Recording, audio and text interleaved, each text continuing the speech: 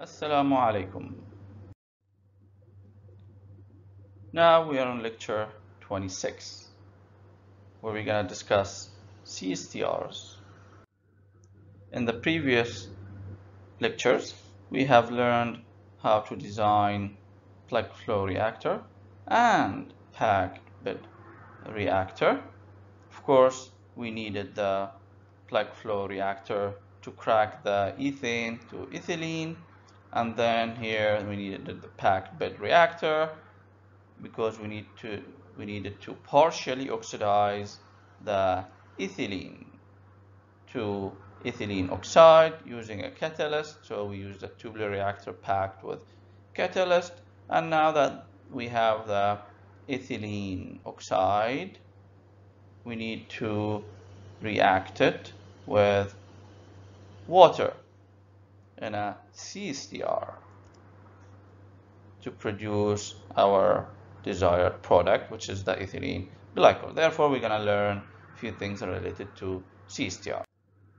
So we're going to talk first about single, multiple in series, or multiple in parallels. So we talk about CSTR. Which arrangement do I want? Type. Design of continuous stirred tank reactors. What is the CSTR typically used for? Yes, it's used for liquid phase reactions. Write the design equation for CSTR. So you can write it here. You can also start from the general mole balance. It's up to you. Okay, now let's introduce the space-time tau into the above equation. How do you introduce tau? Yes, you can actually convert FA naught to CA naught times epsilon naught, then divide by epsilon naught, and you get tau equals CA naught divided by minus RA times X. This equation applies to a single CSTR or to the first reactor of CSTRs connected. And let's talk now about a single CSTR. Consider the second order liquid phase reaction A goes to B, where minus RA equals K times CA square. Write the design equation and solve for X. So let's write the design equation. So we write it right away, no need for the derivation. We write the design equation and then we solve for X. In order to solve for X, we need to substitute for minus RA with an equation which contains X. So we need to write the rate law and then use the stoichiometry to replace the minus RA with K CA naught square 1 minus X square. Now we can solve for, well, first we can divide by epsilon naught both sides. So we get tau equals such a thing. And then we can solve for X. So here we go. Now we have an equation for X, an explicit equation of X. What do you notice? What is X function of?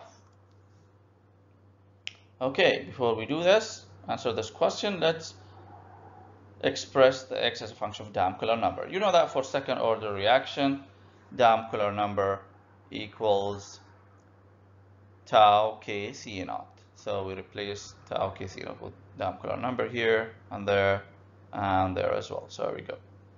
So you can see now that X is a function of Dampcolor number. That's why we say Dampcolor number is a representation of how much X you can get in a flow reactor.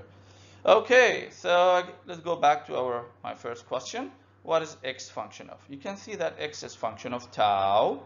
Okay, so how much conversion you can achieve depends on tau, right? The space-time, which represents the residence time. Obviously, higher residence time, higher X. How can you increase residence time? Of course, tau equals V over epsilon naught.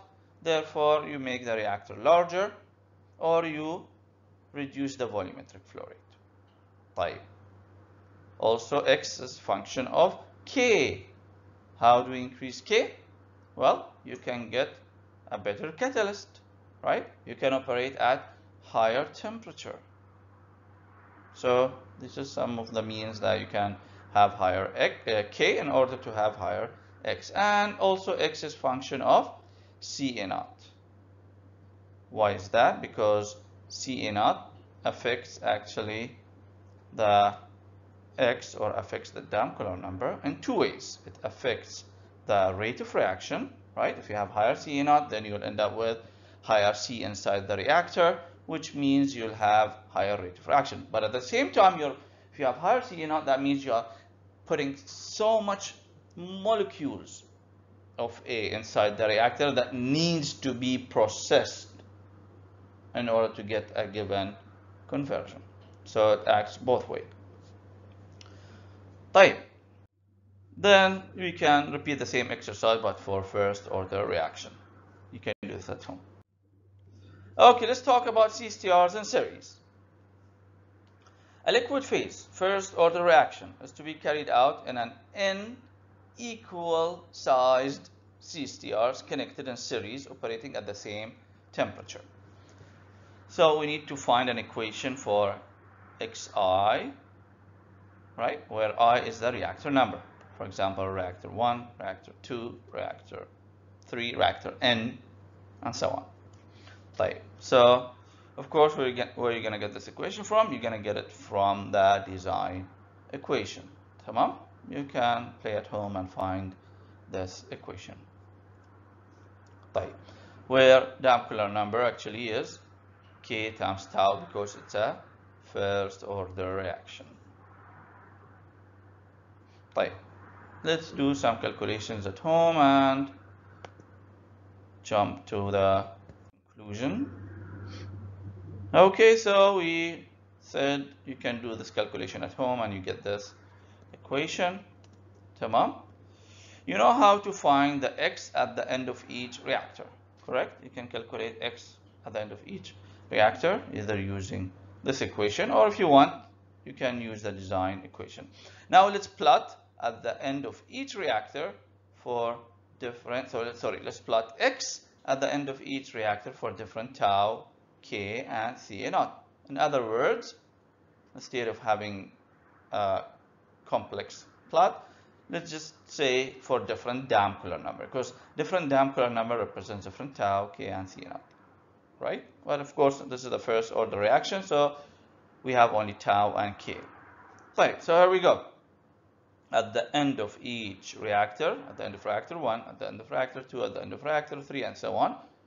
Okay, we are calculating x for different Damköhler number. Of course, what can you say? You say, well, for given number of reactors, say 4, reactions and systems, or reactive systems, with higher Damköhler number will lead to higher conversion. Correct? Because higher Damköhler number means higher tau, which means higher residence time, and also could mean higher K, which means higher rate of reaction. Right. What about for a given Damköhler number? Well, for a given Damköhler number, obviously the more number of reactors you have, the higher the x you get. But of course, when you approach x of 100% conversion, or you approach the equilibrium conversion, then no matter how much reactors you increase, you will get only a slight increase of x, but you will not exceed, of course, 100% conversion or exceed the equilibrium conversion. Right. Now let's talk about CSTRs and parallels. Okay, when we talk about CSTRs and parallels, we are saying, well, we could have one large CSTR where all the feed goes into this one large CSTR and we get a given conversion. Or you can say, no, I'm not going to have one large CSTR. Instead of having 900 liter CSTRs, I'm going to have 300 liters CSTRs, and I'm going to put them in parallel, and I'm going to divide the FA naught equally among these three reactors. Tamam? So this is now how we are looking at the CSTRs and parallel. Tamam. Okay, remember VI, which is the volume of any of these guys, equal the V of this guy divided by n number of CSTRs, and also the Fi naught I, the feed going into each CSTR is FA naught divided by n, which is number of reactors. Okay, and obviously when you sum up all the VIs, you get the V total. When you sum up all the FA naught I's, all the feed to individual CSTRs, you get the FA naught. And here when we say VI, we mean the volume of this reactor, of one of the reactors. When we say minus RI, we mean the rate of reaction inside one of these reactors. When we say XI, we mean the conversion at the exit of one of these reactors, which are arranged in parallel. طيب. We now consider the case in which equal sized reactors are placed in parallel, equal sized, correct? Okay, and we explained what these two equations mean. طيب. The question now is, will the X be the same for each reactor? Would the X here be the same as X here? Would be the same as X here? Would the rate of reaction in each of the reactors be the same? And the answer is yes. All the conversion will be the same. All the rate of reaction will be the same if the volumes are the same. The feed to each of these guys are the same. The volumetric flow rate is the same.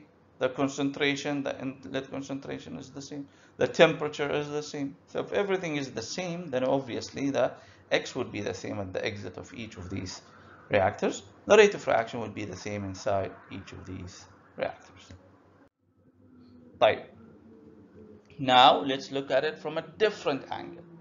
Now let's compare the conversion that we get at the exit of any of these reactors, Xi, let's convert it to X, the conversion that we get from the one large CSTR before dividing it into these three.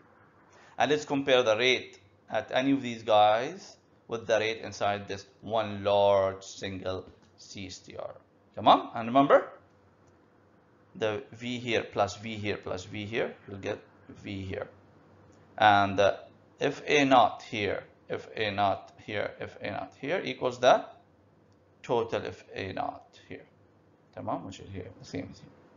Okay, so let's start with a design equation for one of these CSTRs and parallel, which we have VI equals the feed, which is FA naught I times X, which is XI, divided by the rate, which is minus RA I.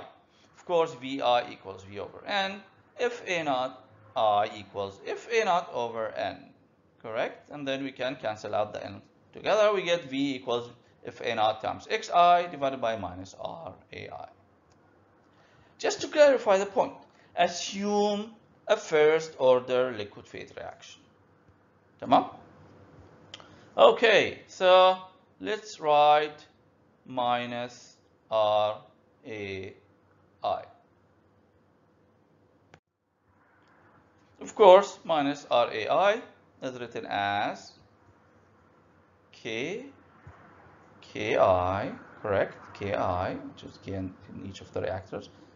Of course, you're going to use the stoichiometry. It's a liquid phase reaction, so you're going to end up with this form of equation. So the Ca naught actually is the Ca naught I, right? It is the concentration at the feed of each of the reactors. Tamam. Okay, and it's 1 minus Xi, where Xi is the conversion inside each of these reactors. Right. Can we simplify this equation? Can we do this? Yes, we can. Of course. Ki, the Ki here equals the Ki here equals the Ki here, but they also equals the K here because the reactors are all operated at the same temperature. So instead of Ki, I'm going to just write K. Let's see. What about the concentration here? I know the concentration here equals the concentration here equals the concentration here, but does the concentration here equals the concentration here? Yes, it does. Because when you split a stream, you do not split its concentration because concentration is an intensive property. It doesn't depend on volume, right? Imagine you have a jug full of your favorite juice, right? And then when you split this juice into 3 different glasses, does the concentration change? No, it does not. The concentration on each of these glasses is the same as concentration of the main jug that you had the juice originally in, right? Okay, so then we end up with xi divided by 1 minus xi. Right, now we have this equation, and let's compare it to the design equation of this one large single reactor. So we have V equals FA naught over K over C naught, and then we have X1 minus X, correct? This is from the design equation for this reactor. So let's compare these two equations. What do you notice? You notice that everything is the same, right? Which means Xi should be the same as X, right? Xi should be the same as X. That is, the conversion you get at the exit of these reactors in parallel should equal the conversion that you get from one single large CSTR, given the conditions are fixed. Okay, the other conditions like a temperature and so on, the things we talked about. Right, so this proves that Xi equals X. And also you know that for given C naught and T minus RA becomes function of X only, right?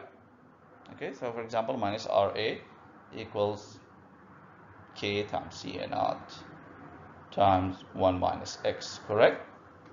So for the same C naught, for the same T, okay, so the T here is the same as T here, the C naught, the feed concentration here is the same as feed concentration here, then minus R is a function of X only, and since X here equals the X here, then the minus RAI, the rate of fraction here, equals the rate of fraction here. So let's see, what does Xi equals X mean?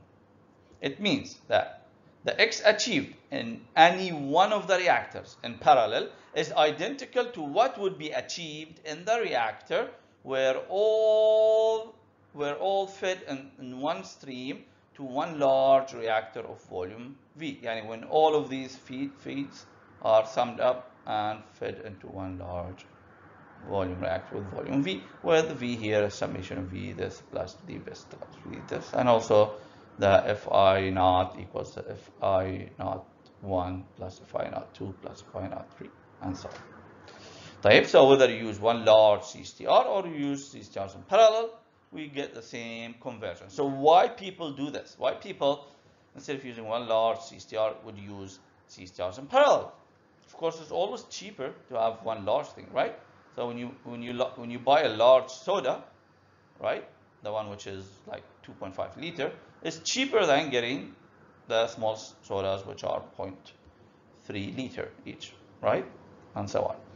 Okay, so why people do this? Of course, it has lots of advantages. For instance, you might not be able to build this easily, and you might not be able to transport it easily.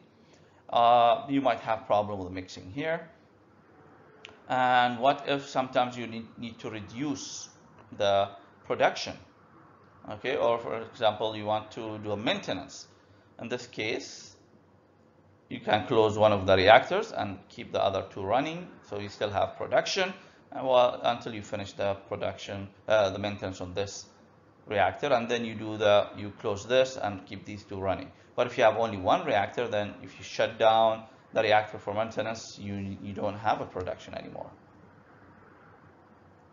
Okay, so with this we finish this segment of the lecture, and we'll meet soon in segment 2.